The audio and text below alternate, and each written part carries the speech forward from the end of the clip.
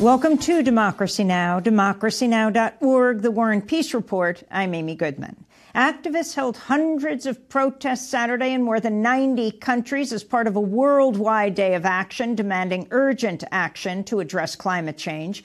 In France, tens of thousands of people joined climate marches across the country. In northern India, about 10,000 students and teachers tied red ribbons to trees in an action to end deforestation. In the Philippines, nearly 1,000 people marched in Manila to protest the country's reliance on coal. In New York City, 10 activists were arrested protesting in front of Governor Andrew Cuomo's office to demand New York State transition to 100% renewable energy.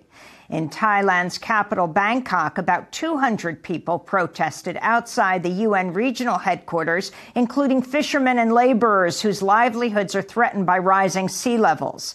In Australia, demonstrators demanded a halt to plans for a $16 billion coal mine in Queensland. And here in San Francisco, up to 30,000 people marched through the streets to demand urgent climate action. After headlines will play